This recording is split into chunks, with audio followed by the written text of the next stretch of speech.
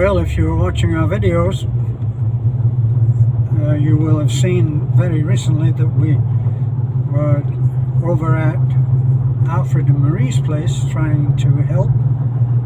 They have an ongoing, not particularly a problem, but they'll have something which has to be addressed.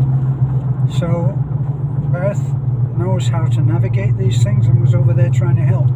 Now, I don't know what it is about Alfred, but he always, maybe it's because he chooses to look a little bit like the eccentric hermit, and he wears his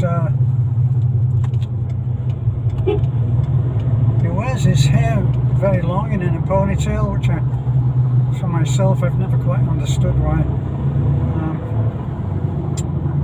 older men do this, but they do it, and it's their choice. And he has a long straggly beard, and that's also his choice. So people criticize him for that, for his appearance. Of course, those people who are by nature more tidy. I mean, for myself, I prefer to have things short and clipped and tidy looking, but that's my choice too. So really, but I wanted to address the fact that when people view the marriage or the partnership of others, they make certain judgments, and they count their judgments as being the correct way. And of course, if you've ever had your problems diagnosed by someone else who sees things very simple, or sees things very complicated, or sees things dangerous, then you will know that people put their own spin on what they see. And I always feel, through 10 years of running a blog, what I see all the time is that people reveal themselves through their comments. So that's not to have people start to be worried that every comment that they make will be held against them. But it is true. It's true that when you ask people for advice, if you ask someone for advice, let's face it, we've all asked for advice in the past, in the present, and probably will in the future. We've asked for advice, usually of someone that we trust, or certainly on someone who we think is more knowledgeable than we are about a certain subject. And we tend to listen to advice on the basis that they must know better. Otherwise, why would you have asked people for advice anyway? Now, I think it's true to say that people give you advice based on their own wins and losses, their own successes and failures. So if you talk to someone about money and you want their advice on investments and they've just been bankrupt, don't you think that their advice will be coloured by their experience? Also, I see that there is a man on YouTube, and he is an extremely successful and wealthy man. Now, he gives advice about, I think his name is Kiyosaki. He gives his advice based on his experience, and his experience is that he doesn't use his own money. He uses debt in order to do what he does. So he finances his projects, and as I said, he's an extremely successful man. He finances his projects, and he advocates the use of debt. Don't use your own money. Personally, I've only ever found that debt becomes a millstone around your neck. That might be a uniquely British way of describing it. A millstone was a huge stone that they used to grind in a mill. So they grind rice and corn and and so on. So you put that round your neck and jump in the water, right, if that's possible, and you would sink like a millstone.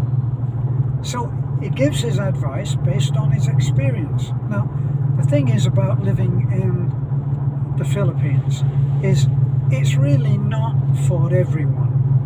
You know, if you're coming here and you think that everything is just going to be wonderful, that the weather is wonderful, that everything is going to change for you, if you're very clever at something, if you think that you're going to show the Filipinos how to run their lives in a much, much better way, think again. This is it's a culture that's already running, and it's running more or less, for better or for worse, without you. So come, and perhaps if you are willing to change yourself, you may very well learn to be a lot happier than you are wherever you're fleeing from. Let's face it, we all fled from where we used to live. I fled from the UK to America, which had always been my dream. That's why I understand Filipinos and their dream to go to America. I went to America. I stayed in America for some 20 plus years, and I became an American citizen, and I fled to the Philippines. Now, I'm not ashamed to say that I would not be, as a retired person, as a senior, I would not be able to live very well on my pensions. I have two. I have one from the time that I spent in the UK and paid into the system, and I also have one from the time that I spent in the US. So yes, I have two, what I laughingly call painfully modest pensions. And Beth and I, when I first met Beth, and this is one of the things that I wanted to touch on, is that in the comments you will always find people saying, it's the money. So they look at Alfred and they look at Marie, and Marie is a young pretty lady, and they say, it's the money. In fact, that was one of the most recent, I'm trying to find a place to pull in here so I can finish this video. That was one of the things. Yes, it's the money, it's the money, and they discount a whole thing. Now, saying that Alfred and Marie are only together for the money would be such an enormous mistake. Alfred and Marie lead a very, very simple, modest life. Their house is not a palace. It's a sensible house that Alfred built himself. He didn't knock the nails in. He built it himself. He oversaw the workers as they did it, and when they wanted to put one nail in, he said put two, and when they wanted to put two in, he said put four. So he oversaw it, and to that degree he is a clever man, regardless of how he looks. In your estimation, he is actually a clever man. Now, he wants to do things himself. Now, the thing with Alfred and Marie is that Marie is the opposite. She is a shy, timid, sweet lady, and she's not courageous. She's not one to go out and seize the world by the throat and make them have it. You know, she's not Beth. She is a sweet lady. And when I saw one of the other comments, we're really talking about marriage now, okay, in a general term, but specifically about the way that Alfred and Marie are judged. Now, when Alfred first met Marie, it was not a lightning bolt where they fell in love and never left each other's side. It wasn't like that. Alfred, when he was introduced to Marie, he thought that she was very nice and she was very sweet, but he said no, it couldn't happen between Marie and I. So later, he was living in that house that he's built alone. He was living alone, and as his friends, we were concerned that he might fall, because he's a little bit more than a little bit wobbly at the hips, okay? And we were concerned that he might fall and that nobody would know, because he wouldn't be having any visitors. He has all of these visitors through Beth and I, and we go there unashamedly and we make videos which people either love or hate, but they watch. So this is what happened, is that we suggested that Marie might be a good housekeeper, and almost everyone agrees that Marie is a very good housekeeper because the place is always spotless. Now, we managed to talk him into that and said there is no reason for there to be a romantic connection. And he saw the sense in this, and he paid Marie a wage to go in and to have her own room and to live there and to cook and to clean. She was his housekeeper. So all of you who say, oh yeah, he's got a housekeeper and a caregiver. Well, yes, in many ways you're right. And can you really tell me that you have looked at the personal columns in America or in the UK or in Australia and not seen that people, regardless of their age, regardless of how wealthy they are or how poor they are or how modestly off they are, that they're not interested in security? So Alfred met many women before Marie, and some of them were beautiful, some of them came and stayed only for long enough to talk to Alfred and say this is not for me, which happens to everyone. Everyone that you meet does not meet with your expectations or your chemistry or anything like that. It's not always meet one and that's it. In America they even have meetings of 100, I don't know the numbers, I'm inventing them, 50 males and 50 females, and they book a hall and they fill it with tables and chairs, and people have the 10-minute interval or interview, and they talk to someone and they try to find out, is this a person that I would be interested, and would they be interested in me? And they may go from table to table to table and interview on the basis of 10 minutes each go whether they would find someone that they could spend their life with. So it's not just the Philippines. Plus, you can bet your life that every woman that would talk to every man would want to know several questions to be answered. What do you do? If we were together, how would you support us?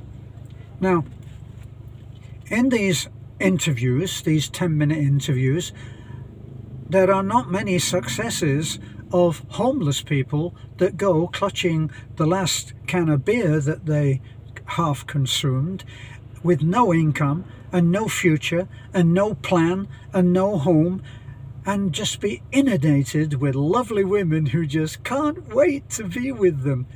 It doesn't happen. We all want security. I always say in my videos about trying to make a sane decision, for me personally, I wouldn't want a woman who was what I call overtly sexual in her dress. So if I met someone, even if I see someone asking for, requesting to be friends, if they're there and they're packing 38s and it's all hanging out, I just delete. I don't even entertain those. So we all have our boundaries and we meet those boundaries. Now, get back to Alfred. Marie went and was his housekeeper, and they actually found that their love of a simple life matched. It was like a dovetail joint. Now, the decider came when Marie fell sick. Alfred took her to the hospital, and he left her at the hospital and went home because he wasn't going to be staying at the hospital. He went home, and then he saw what life would be without Marie, and we met him. We met him in, let me see, I think it was somewhere like Alturas, but we met him by chance in Talabon, and he said to me in a really honest, from the heart way, he said, I've realized that Marie is the most wonderful girl in the world. She's the most wonderful girl in the Philippines. And this is going from housekeeper to realizing when she's not there that it wasn't just that she tidied the place and cooked his meals. And he said to me, and I'm hoping that when I ask her if she will be my girlfriend, that she will say no. I hope from the heart that she will say no, because she is such a wonderful girl. He actually later, when we were talking about, so anyway, he went to the hospital and he made his plea, and she said yes. So when she went back to the house, when she was well, which was only a few days, but she went back to the house and they started again in a new dynamic. Alfred later, talking about Marie, after they'd lived together, they'd made a garden. Marie was out there tending the garden. She kept a perfect house. She is a timid little soul, and she gets very worried about things, and she has to be gently handled, which is not easy, as you've seen, for Alfred, because he's a bit of a raging bull. He told me that they were so happy. Now, this was a time when there was no electricity because Odette had struck, I think it was Odette, it had struck the house and the area was without electricity. So it was just them, no radio, no television. I don't think they even have a television. No phones, because they couldn't charge their phones. No internet. It was just them. And he said to me, if you were to ask 20 people what their ideal life would be, what would their ideal life would be? How would they live it? He said, you would have 20 different answers. He said, but Marie wants the same life that I want. He said it couldn't be better. We are happy as we are. She accepts me. I accept her. I know that there's a lot of handling because she is a timid lady. but he was very happy, and they have been happy. Now, in the videos that you've been seeing recently, you're only seeing Beth go down there and try to get through Alfred's hard-headedness in order to help him. So, you're not seeing the normal, everyday, day-to-day marriage. So, cut them a break. Be a little patient. So, getting on to marriage as a general thing. People look at Beth and I, and for some reason, if they have been with us for a long, long time, they accept the age difference between Beth and myself, which actually is 50 years. I've often said this when I talk about Beth and I. When I met Beth, I looked at her and I said, she's too young. And in truth, she looked at me and said, he's too old. And who can blame either of us? But we stayed and we talked and we made an agreement that while I was away finishing up in Mabalacat in San Fernando, the San Fernando area, Angeles, I would come and I would live in Cebu. We just felt that there was something there. It's not based on numbers. It's not trying to persuade the world that age is just a number. Age is not just a number. When I got up this morning, I bloody well knew that I was 84 years old. Okay? So, marriage has to be worked at. Even if we were 22 years old, married for the first time, in the honeymoon phase, and just loving each other, it would still take work. And it takes work for Beth and I. And one of the magic things about Beth and I, if I may indulge, is that we don't live on top of each other, right? We grant each other some space.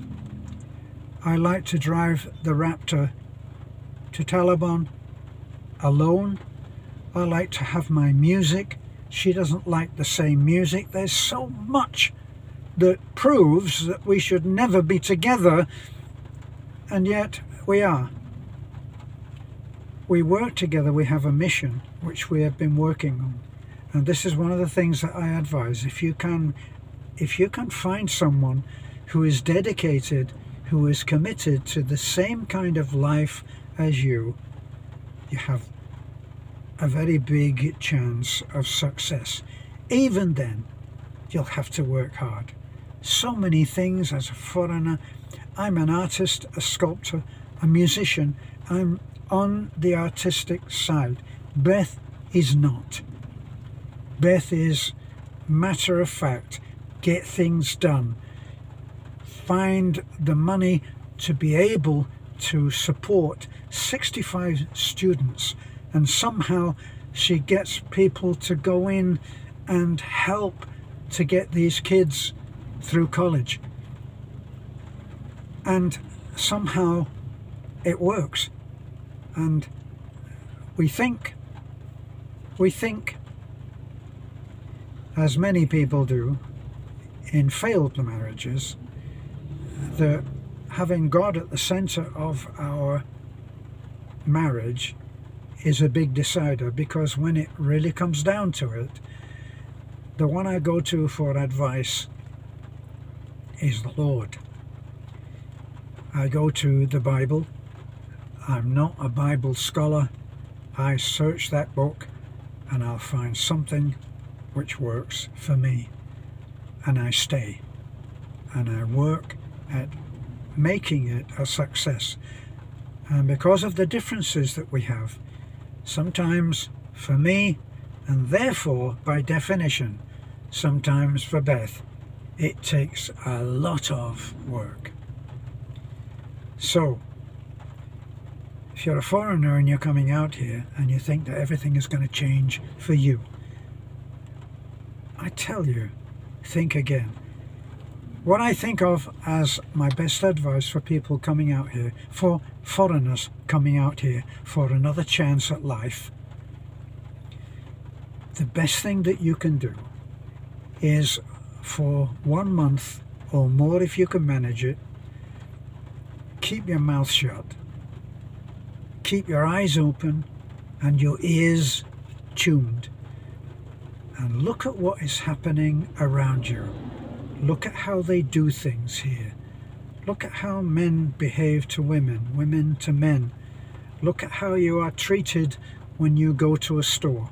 Look at all of these things before you start trying to change the Philippines into something that looks like what you just fled from. That makes sense? You will help a great deal by waiting and looking at how they do things. Now, I'd like to thank you, all of you people that view our videos and that support us, that give us encouragement. Thank you for the wonderful letters that I get in email. Not so much in email because I don't check it so much, but in Messenger. You write and you tell me how you've met through our channel, which is the greatest compliment that you could give us, that we could perhaps hope that in some small way we've been able to connect people into having a happy marriage. Keep working at it. Thank you for supporting us, for liking.